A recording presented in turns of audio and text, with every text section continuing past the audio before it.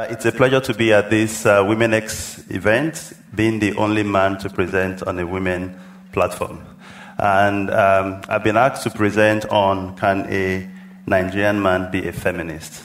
So my first question is to ask the audience, what do you think? If you think that a Nigerian man can be a feminist, say hi. Hi. It's only the women that are speaking. Where are the men? Okay, all right. Can a Nigerian man be a feminist? Next slide.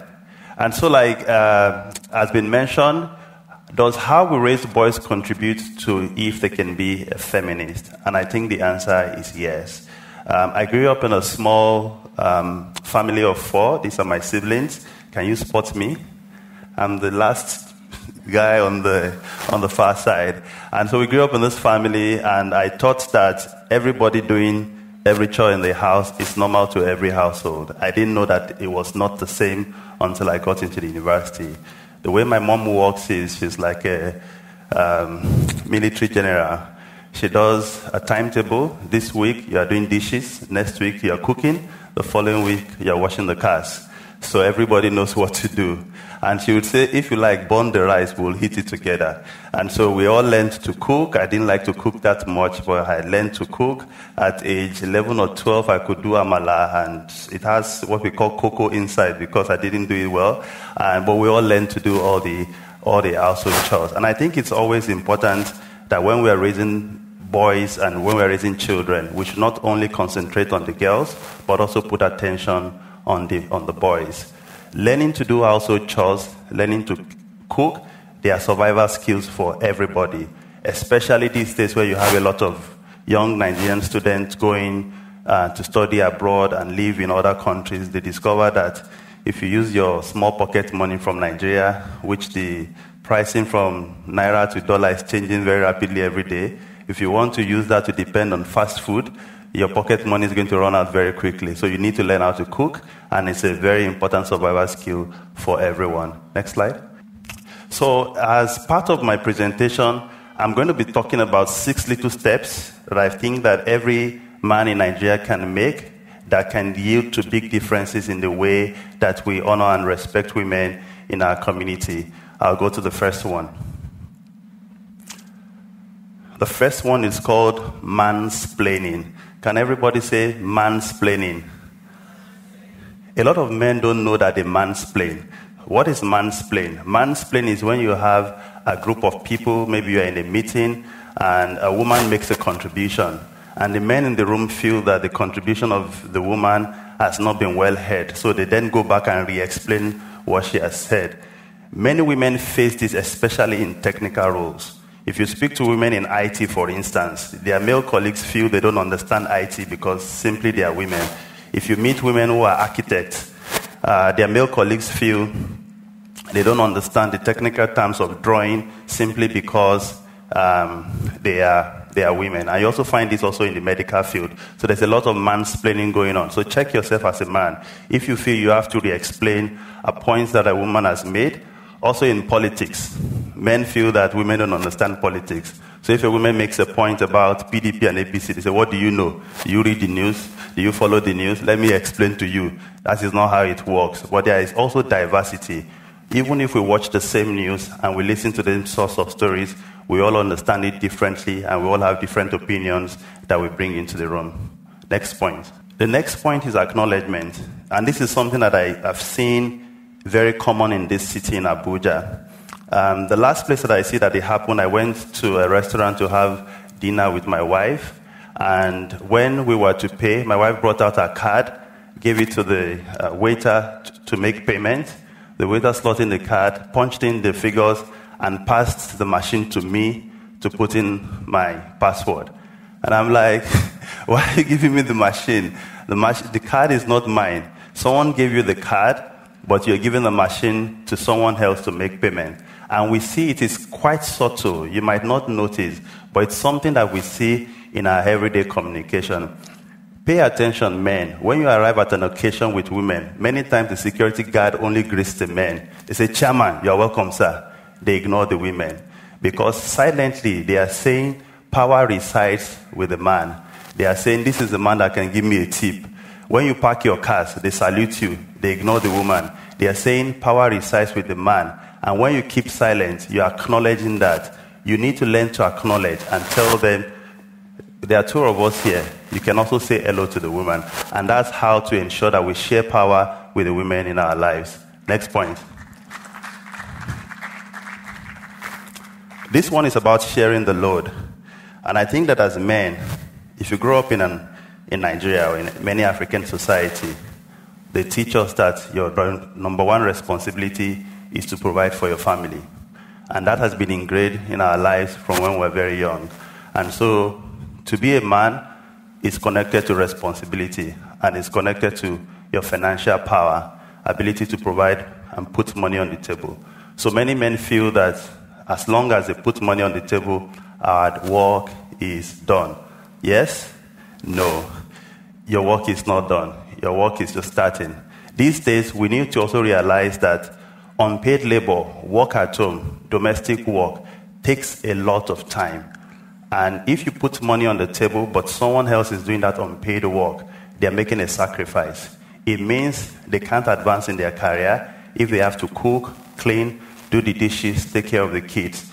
You put money on the table, but you have a lot of free time to network, go out at night, hang out with friends, do online courses. Your career will advance. You will make more money, but someone else is making that sacrifice for your career to advance.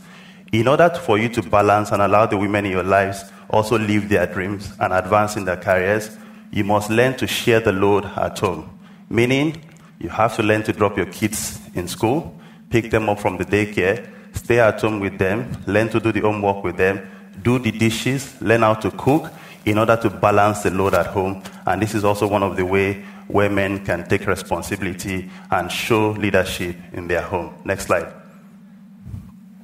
And before I come to this next slide, and I must say that, like I said earlier, I don't think that many men in Nigeria, this comes very easy for them, sharing the load. It's something that we need to learn. And I will use myself as an example. When I got married, I tried to share the load, but I always thought to myself that I was doing my wife a favor. So when I do the dishes at night when she's asleep, I will expect her to wake up in the morning, check the kitchen, see that it's spick and span, and say thank you to me. Sometimes she says thank you. The time she doesn't say thank you, I get annoyed. I'll be like, didn't she notice that I washed all the plates and cleared the pots? And then one day I talked to her like, you didn't notice that for the past 5 days I've been doing the dishes. I've been helping you. Then she said to me, you are not helping me. We used the plates together. And then it occurred to me that even despite the fact that I thought that I was a modern man and that I was supporting women, my orientation about how I was providing this support was different. We need to learn to share the load, the responsibilities it has to share. Thank you. The next point is about zero tolerance to all forms of violence. And I will say that many men would say, no, I don't abuse women. I don't beat women. I don't slap women, so it's fine. It's not enough. Zero tolerance means that when we recognize anybody within our network, our friends, who was practicing any form of abuse, we need to say no to it.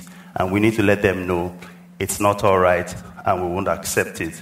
Men, as part of our socialization, when we gather, you hear all kinds of jokes, people share experience, how they've dealt with this woman, what they've done here, and that's taking advantage of these women. We need to learn to say no. So it's not just enough that you don't abuse women. You need to let the people around you, other men, know that this is something that is no longer acceptable in 2022. Next slide. And I think that this is a point that has been mentioned by other speakers, especially by the last speaker who spoke a lot about promoting women businesses and talked about collaboration. We also need to promote womenpreneurs. And I feel that this is a point that has been said in too many meeting rooms. But as organizations and as institutions, we need to ask ourselves, and I'm also speaking to the international institutions here, you need to ask yourself, the vendors that we work with, how many women-led businesses run those vendors? If you do not look for them, you might not find them. Because sometimes the criteria you have set in your organizations are too high for the women-led businesses that you want to support to meet. So you need to meet them at the point of their need and ask them, how can we support you? How can we deliberately look for women-led business to register as business owners, as vendors in our company, in our institution, and give them jobs. Like Rinsala said, it's not enough to mentor women. Women have been mentored. Let's learn to put resources into their hands. Money, funding, financing, opportunity for them to bid and compete for these businesses. Even if it means for you to gather and teach them how to bid for your institution and for your organization, it's very important that we put resources into the hands of women-led businesses and organizations in order for their ideas to grow and foster. We also need to support women in leadership, and I'm happy that Rinsala spoke very passionately about the stark statistics in Nigeria on women's representation. And I tell people say, where are the women? Why are they not running? But when they run, we say, they are not in on the popular party. They are not here, they're not there. We need to learn to support the women who have come out to run. They face so many challenges. It's very difficult. The architecture of politics in Nigeria has been designed to favor men.